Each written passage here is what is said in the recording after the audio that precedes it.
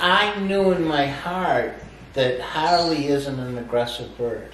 Harley is a fearful bird. And that fear comes out in aggression, so that, you know, and I was trying to push it because I wanted Michelle to have this relationship with this bird, and I want, you know, so bad, and, you know, I got her bit twice from what I was doing wrong. That's why I was like, I'm not doing this anymore, Which was, and I'm waiting. yeah. And I was fine with that, too. I knew, too, it would be a better experience with you guys teaching Michelle as opposed to me. Because she said, it's true, she said it in jest, but I don't know what I'm doing.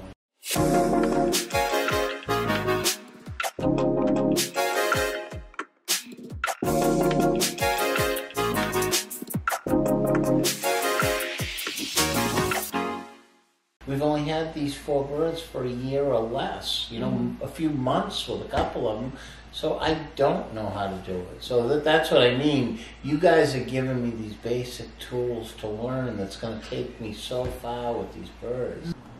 So we came to Connecticut to see Mike and Michelle and their entire flock, and I have never seen a client so organized in my life. Every single bird of theirs has their very own binder full of their weights and how much they eat and all the things that we've been going over for the last few months on our online consultations.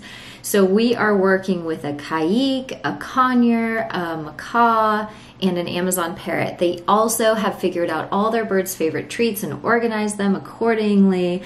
They've gotten all of their birds on our seasonal feeding system and our cold pressed pellets because we've been working, like I said, for months with online consultations to kind of get those foundations in place for all of their birds to make the most out of our time with this in-home consultation. So we are here to see their daily routines with their birds, how they care for them, making sure that everything's going off without a hitch.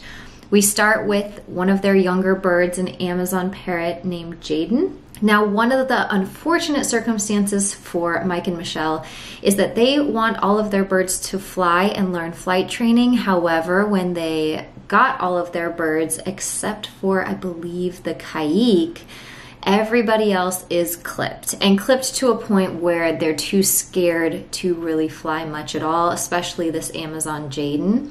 So we've just been working on the foundations. I've had Mike and Michelle teach their birds how to touch the end of a target, which has been utilized for many things. Not only have they gotten the right amount of sleep for all of their birds, they've also been working on some training foundational tools like target training, which is so useful, and it makes better use of our time while we're here. Although their goals are flight training eventually, that goal is pretty far down the line. I'm gonna walk you through cleaning up some of their just beginning training sessions like you're seeing here, and I will take you through what we did to improve the training with their Amazon Jayden. Ready? Look at his eyes and all that Spin. body language. No, you're going the wrong way. Spin. Spin. Spin. He's a bit distracted by the camera. He's all eye-pinny at it. First critique. So step out of his bubble 1 sec. How many times did you give the cue spin on that last repetition? Twice. Let's rewind that and play again. Okay. Ready? Look at his eyes and all that Spin. body language. No, you're going the wrong way. Spin. Spin. Spin. He's a bit distracted by the camera. I'm somewhere in the tune of like 5 to 7 between the vocal and the visual. Okay. So I think you said the vocal 4 or 5 times. Yes. And you kept trying with your hand, maybe even more than that. So let's try to cut that number in half this time. Okay. And get it down to where it's ideally 1 cue. And I would say what was working against you on that was I was noticing he was so into the camera. It is a big thing, right. But So just try to get his attention first before you give the cue versus trying to get his attention by giving the cue.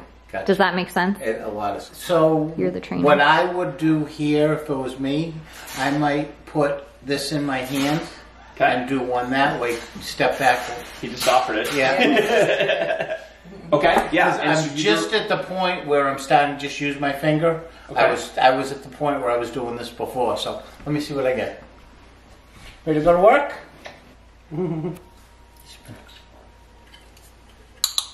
Nice. And I heard the hesitation to give the verbal cue. You can still give the verbal cue at the same time as the visual. You had just given a lot of both, was the only challenge. Gotcha. So we're going to get there faster by implementing a little bit of capturing. So he's offering it. Yeah. When you're not looking. Yeah. So just hang here for a sec. There it is. And give a treat. And that was like 7 treats. Yeah. Oh, he's like, ate it too fast. So, and I didn't click back the wrong way, but we're in the begging phase here. Mm-hmm. So here he's going to offer it. There's the rest. Okay, so this time I want you to step just into his bubble and just look at him. Now give the cue for spin.